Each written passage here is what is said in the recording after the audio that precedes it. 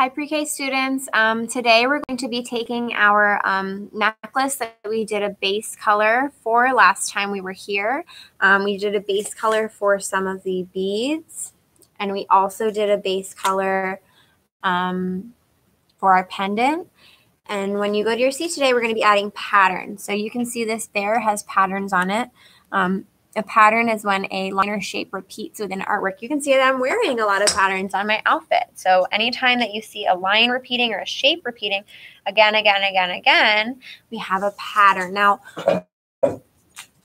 because we already painted our base color in our work, we don't need to repaint the whole thing. Those were already completely done last time.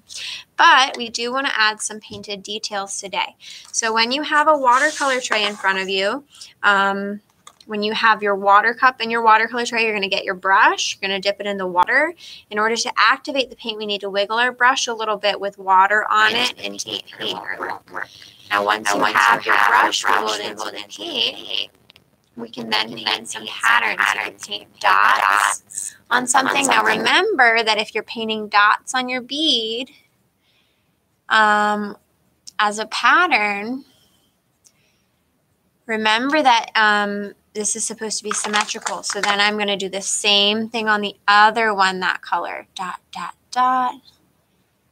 Dot, dot, dot, dot. The other thing, my friend, is some of you were sitting near colors last time, and some of you painted all your beads the same color, which is okay if that's what you wanted, but you could add a detail to them today, or you might trade with a neighbor. For example, you might say, I have 2 red ones and you have 2 green ones. Can we trade? So you can trade next to a neighbor at your seat if you want to.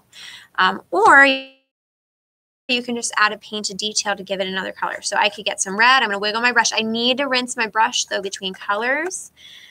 I could paint some lines on this bead. Our patterns are mainly going on the beads, but I'll show you how to add some pattern to your necklace, too. I really like how my color blend went and my base color there.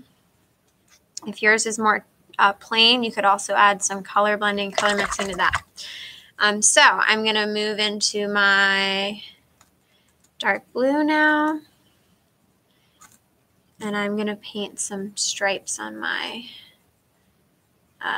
plane here.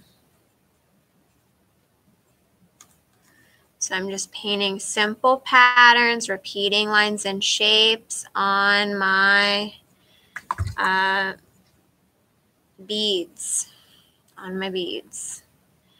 Dip your brush, rinse it between colors, and finish painting today.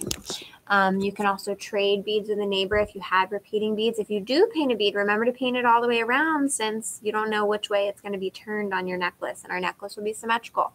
Look at my necklace, it's symmetrical. Same thing on both sides. Symmetrical things are same on both sides. So if you paint one bead with a blue stripe, paint the other bead the same way so that they're matching for our necklace to be composed or put together next week. Have a wonderful painting day. And I will see you next time. Have a great art class.